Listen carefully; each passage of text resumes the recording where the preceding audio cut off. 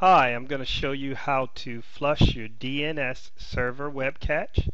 And probably the reason you want to do this is you are not being able to load a website, or you've gotten a DNS error message. And the reason you probably got that message is because your DNS web cache is corrupted. Now, your DNS is just your computer's uh, way of finding website addresses on the internet, and they use numbers, of course, instead of the words.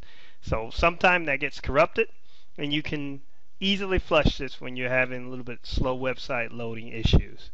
So go to Start, go to Accessories, which you're going to have to go to All Programs to get to. So Start, All Programs, Accessories, and then when you get to the command prompt, you need to right click and run it as the administrator. You want to do this because this is going to make sure you flush your DNS and the command goes through.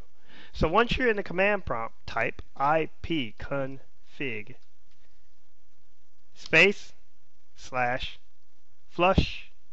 DNS, and you're just going to hit enter, and you can see as indicated on the screen your DNS has been flushed.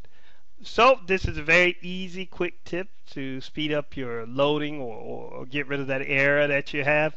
If you need any more help or tips, look at the comments section below or visit www.delete-computer-history.com. Thanks, guys.